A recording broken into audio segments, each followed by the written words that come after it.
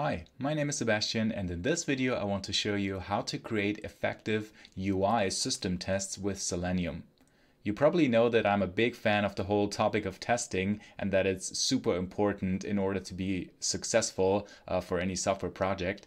And the question is also, well, if we write an enterprise application or a web app, how do we test that the whole UI works? That basically when the user would hit the website would just, get everything correctly.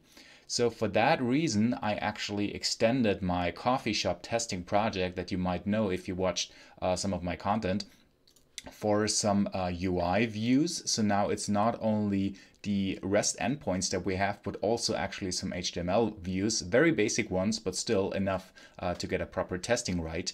And what we have in this coffee shop project is that basically we have some coffee orders where we can, order some coffees. And how that works is we hit that link to create some coffee orders. And then we, would like to order some coffee where we need to select a drink type, what we would actually like to order, and then the origin beans. But the beans that are available in the shop depend on the drink we would like to have, right? Because there are different coffee origins that might be better suited for certain drink types and so on. So we would like to select espresso first, and then we will have an update on the origins that are available for these. So in this case, I would like to select and create some espresso from Ethiopia and then say create. And now, okay, great. We have some espresso from Ethiopia in the system. So that's already good news. And then in this case, we see the order here in our list. So that's super basic, and that's sort of the equivalent of what I showed you earlier in some system tests that only use an HTTP endpoint. So now what I would like to do, I would like to create or show you some way to use Selenium to basically do the same thing. And if you know about Selenium, this is a testing technology, or actually a browser driver technology if you want, where we can programmatically use browser drivers such as Chrome to basically do stuff in the same way like we would move our mouse around, click some link, put in something for a form, and so on and so forth. And in order to do that, I want to show you some tests, but also I want to show you how to make these tests in an effective way. Because out there you will find quite some material, how to get started with Selenium and all of that, but that's not really the point of this video. It's more about how to use it in a more effective or more manageable way, because what will happen to you if you start using these tests, they very quickly become quite complex to manage, and it's really important to care about proper, crafting our code, how to craft our code, how to put the architecture right if you want, and also how to properly build up the delegates and abstraction layers. So it's very similar to a previous topic of testing. But anyway, let's start here. I typically create tests in a very basic fashion. So this is JUnit 5 in that case, but you can use whatever you like. But I typically want to have tests that have no other test runner, where the test lifecycle is very independent, for good reasons, because now you see my system is already up and running, and I can create a delegate here already that basically acts as the driver for my coffee shop project. So how that looks like, and you see this is super basic Java, I just create a class that encapsulates some of the business logic, and this is really key. Right? Because if you start going and hitting the Selenium API, something like WebDriver, please create this for a Chrome, and then, go to the following URL and so on and so forth. If you would have all of that code directly in your test, what happens is they become unmanageable. So you're really encouraged to build up proper APIs where you encapsulate the business logic that you want to use. So what I do here is, and now let's just a little bit focus on that first. So init might be some initialization here. So we say, please go to that index HTML site. This is actually not required. It's just to show you how we would add a cookie. If you, for example, test some authentication, you can do that in such a way for testing purposes. And this is actually similar to my typical system tests, what I do, like how to create the URI so that is configurable. We could change it for some other setting. And then now the interesting part, create a coffee order. So basically what I would like to do, and as always, as for any system test, please think of that first. From a very abstract point of view, what do I want to create? Don't start thinking about, well, how does the HTTP or JSON look like? Or here, how does the HTML structure look like? No, not important. Think of it from a user perspective. What do I want to do? I want to create some coffee order, maybe with espresso from Colombia. Now, the point is how to get that right. Well, if I look at the website, it's something like, this is now a little bit more subtle. It requires a little bit more creativity rather than to use just an API, because in the API it's very straightforward, it's very technical what we need to do. But here on the website, a lot of things could go wrong, or the layout could be wrong and things like that, or the link descriptions could change. So for example, I say in order to create a coffee order, I need to follow that link, right? And in order to identify that, maybe it has certain CSS classes, or I search for a description. So literally it depends on how you want to specify that. Here what I do, well, please follow a certain link and then go to some other pages.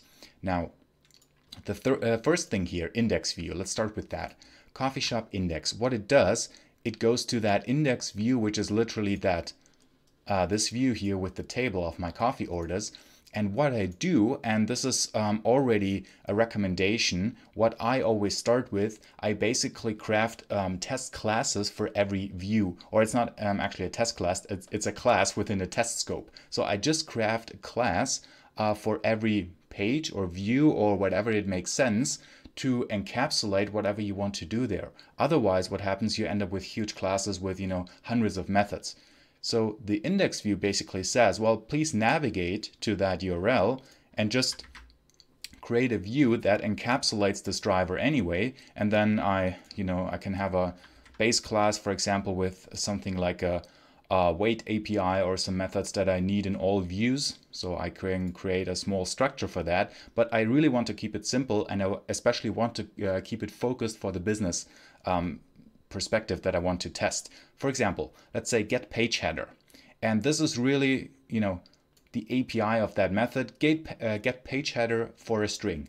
However you do that, that's now part of the view. So the view has basically the structure and the connection, how my actual view looks like, the HTML. So say, well, please driver, try to find the element. And this is very similar now to JavaScript programming, or, to operating on a DOM. To say, please find the element selected by whatever, a CSS selector. This is very straightforward. And now trying to get the inner text. So in this case, it will actually go on my page and see, get the page header. It will ultimately give us this text. Why? Because let's have a look at the HTML. And in my case, my application is a Quarkus application that's with a Quarkus Qt templating syntax, but it really doesn't matter. The resulting HTML looks as follows, that I have a body and an h1 tag. So it will basically select this element and then get the inner text. So that's a very basic example. And then I can, for example, assert that, where's my test here? Assert that as my page header is equal to this. Well, that's now the second view already, but you get the point. That is basically the schema. Now what I do as well with these views is that, again, I like to separate the classes for the actual views that I have. So my index view is rather simple. I have my page header, then I get my orders. Well, how do I get the orders? Well, I basically go to the table and see, well, for every table row, see what that looks like, and then try to map an order out of that. And this is again the same mechanism as for other backend system tests, where I say, please create a very thin API that I use within my tests. Why? Because then I can abstract these things like orders, and I can use them in my actual test class, in my test code or my test method, and I don't have to care about the underlying details, right? So then I can actually reuse up to some sort the actual test code for other scenarios. So in this case, if something changes on the underlying structure, that's another point, then I only have to modify this method and not the 100 of test methods that I would otherwise need to change. So let's try to create something. So let's follow and create the order link. This basically follows this link. So I will click on that and, navigate on the next view. And in order to find that, now you have multiple ways to do that. So for example, you could really make it identifiable using an ID for the HTML tag or some class. In this case, I actually want to search for the text. So I say, please have some create something link. So it's going to be in this tag. And then please navigate to the href. Okay. Then I create another of these components, of these abstractions for my other view, for my order view. And now this is getting a little bit more interesting of what Selenium can do. And under the hood, it's really powerful. So what I can say, for example, please try to find some element like some select tags and then, select something and fill out a form. So this is really cool for automation in general, but especially for our tests. So in our case, what do I do? Again, I try to craft this abstraction, so I only say order coffee, this type, this origin. How that's done internally, that's part of this class, right? But my test doesn't want to know that specifically. So order the coffee, and this actually, well, it assumes that if everything goes right, and that's the part of the test, so you can actually create multiple methods, then I assume that I'd be redirected to the index view, and then, the index view will contain that coffee. But internally now I have to do quite some stuff because let's try it out manually again. If I follow this site, now first of all, I would like to select some type. So I can say the type would be espresso. And now I see what happens actually. This will be updated. Why? Because again, the origin, it depends on the type. So what happens internally, and now don't be hung up on the code. So this is just a little bit of HTML code plus some JavaScript that I use. So internally it does an AJAX request to the types and then will update the select box of basically which origins are available for that type. And well, now in our test, this might be a little bit challenging because if we select the first one and then we immediately select the second one, and the point is Selenium is much faster than a human could click, right? It would just select. But that might not be enough to basically, well, make sure that the browser can update, that it can successfully handle that AJAX request. So what we need to do, we need to put in some weights.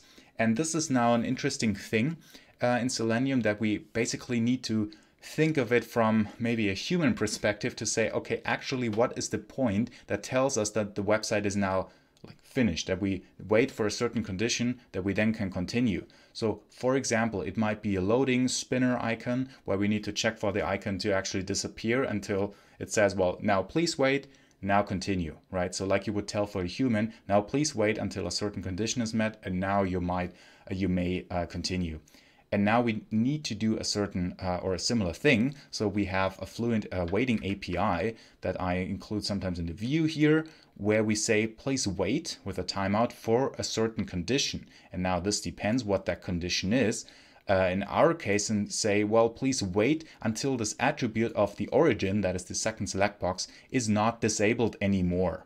Why? Because once we update something, it actually will update that internal state, and then it is selectable. The same is true for the button actually. Before it was disabled, and now if we selected something, then we can select a second thing also.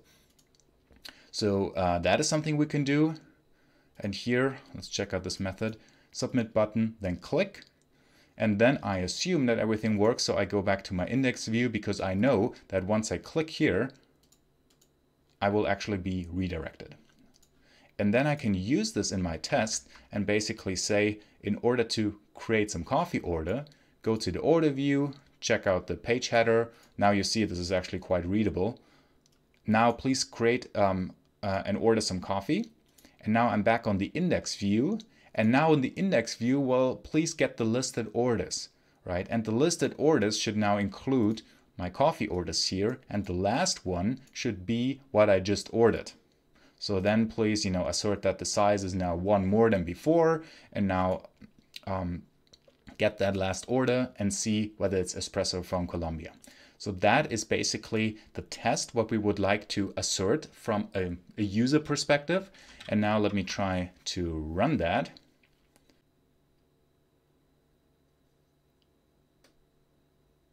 And now we see, actually you saw it, that the website, now the font is smaller here, that the website runs really, really fast. So as you see, it's actually, I think, kind of cool to watch the Selenium test. We see that it has been selected quite quickly, and also that now there's one more order being included here. The test is green. I can actually run it again. And then we see that for every run, just quite quickly, this browser window will open and it will select that coffee properties and then create it quite quickly, faster than I can talk. All right, so that's actually pretty cool already. So this is, you know, some of the basics, how to create that structure that helps us to be maintainable in these tests, and then also how to basically execute the test and write it in a way that it's readable and maintainable. So if I now would like to change something here, then I would just need to, you know, make some few changes and I can have a different test method. Now, another thing is also that I find quite interesting. We can be very creative with these tests, and we can, of course, assert for certain conditions. So for example, a typical thing is, well, did I create my HTML or my site in such a way that is still selectable by a keyboard? So for example, that I can use the keyboard and tab and so on and so forth to make that selectable. For example, I could go and say, well, please create the coffee order, and now I can select it using tab, and then, you know, next espresso, and then select back and forth, and then please create that in this way, and that should also work. So for example, I can have a similar business use case for our test, but say, well, now please order coffee select with keyboard, for example. And then I can be really creative here. So this is now a little bit different, but I wanted to show you this because it's really important to build up our tests with that also. And Selenium is very flexible and powerful. We can say, well, just, you know, send some random keys to the website and it should, you know, behave as expected. So for example, I can say select with a keyboard. What it does, it goes down as long as it, or until it finds the text that it's searching for in the select box. And then the same for the origin select. And then if you're on the origin, if I'm a user who, like I just did, wants to select the tab bar, what I want to do is to just, you know, tap forward and then hit enter to not click on the button, basically submit it by hitting enter. That should work as well. And then I want to be on the index view there as well. So what I can do, I can try out that test to run it in this way. We will now probably see little difference because if it goes on that website for us, it just also very quickly, if you saw it, will select these, but actually what it did, it selected it using a keyboard. And then, for example, if our JavaScript has some different key listeners, if we have some special actions using the keyboard, we can test that as well using Selenium. So just to wrap it up, one of the most important things is, as always, in having proper maintainable tests, is to create proper abstraction layers and using delegation to make our test maintainable. To first of all start from a very naive user perspective, what do we want to test in our test scenario, and then take it from there. And especially if our tests become very complex under the hood, like these UI tests where we need to do a lot of navigation and back and forth and handling these Selenium APIs and selecting the correct elements, this really makes sense to encapsulate them in specific classes. And what I like to do is I like to create several components for each page or for each, you know, action or whatever the coherent mechanisms or components are on your website. Such as these different views, and then these views contain the business specific things. For example, say get the list of all coffee orders, and that already includes a somewhat more focused API, so an API that abstracts all of these details, how we would like to use them from within the tests. So I think this is really helpful to create effective system UI tests with Selenium. And if you take it from there, it's actually very fun, I believe, to create these type of tests. And especially it's very helpful to be sure that your website later on works. It's a little bit more challenging to test whether the actual layout looks correctly from a human perspective, but then at least the functionality is given and you can check that there are no JavaScript errors on your page and things like that. So with that, you can be quite sure that if you make some changes on your code, that later on even your views in your web app will still work as expected. I hope that was helpful. Thanks a lot for watching.